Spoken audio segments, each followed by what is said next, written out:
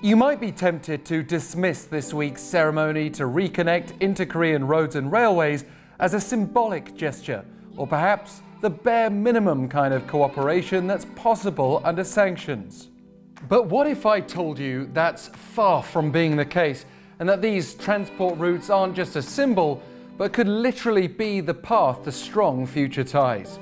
I'm Alex Jensen for Korea Now's K-News Today. I suppose we had a pretty clear clue as to how contentious this railway issue is when back in August US military officials blocked a related joint study by the two Koreas. Earlier that month, South Korean President Moon Jae-in had called for the establishment of a Northeast Asian railroad community, despite the challenges posed by sanctions, which the US continues to promote particularly strongly. Since August, however, we've seen inter-Korean railway surveys go ahead in the east and west of the peninsula for the first time in over a decade. And we did see North Korea fulfill its promise to host a groundbreaking ceremony before the end of 2018, with around 100 South Korean officials heading north to Panmun Station in the border town of Kaesong for the event this past Wednesday morning. Among them were Transport Minister Kim Hyun-mi, Unification Minister Cho Myung-hyun, and parliamentary leaders. Kim said in a speech that the groundbreaking ceremony is just the beginning of what will be a wide range of cross-border exchanges and cooperation. Today, the railway from Seoul to Kaesong widely open, she said. We have taken another step forward, opening the door that had been firmly closed for nearly 70 years. Bold words, considering the US needed persuasion just to allow surveys to go ahead, let alone construction. But the North Korean side was even bolder during Wednesday's ceremony. Kim Yoon-hyuk, the North's vice railway minister, called on the two Koreas to go their own way without being swayed by outside influence. It is time to firm up our determination until we can hear the strong sound of a reunification whistle and go forward without vacillation in the face of headwinds. The fact the ceremony went ahead at all has some significance, as it would appear to express at least a little of that determination to hear a reunification whistle. But the ceremony did also need special outside permission. Seoul had to set aside around 700 million won to hold the event. That budget covered the cost of transporting participants to the venue and other event expenses.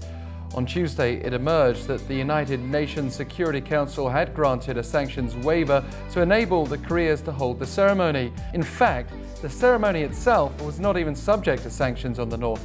Rather, the waiver was needed for the train taking officials from South Korea to enter the North, along with other materials needed for the event. South Korea only asked for the exemption from the UN after talks with the US in Seoul last week. And a lot more money will be needed if the Koreas ever get to the construction stage. More to the tune of tens of billions of dollars, potentially the biggest ever case of foreign investment into North Korea. Indeed, this is a project that would involve bringing up to date 6 rail lines and building a high-speed line, not a small task given how outdated the North's railways are known to be. The North's railway and road systems are considered to be so decrepit that experts say they'd require major maintenance or even replacement to connect them to those in South Korea. In fact, the country's trains average around 50 kilometers an hour, and you can forget about heavy cargo for now. It's true that China, Russia, and Mongolia all had officials attend Wednesday's ceremony, so there's certainly at least some global support for a network that could see us able to travel from Seoul to Europe by rail, let alone the associated trade benefits. But again, the US will be eyeing any steps from here with suspicion, and much depends on how Washington-Pyongyang dialogue goes from here.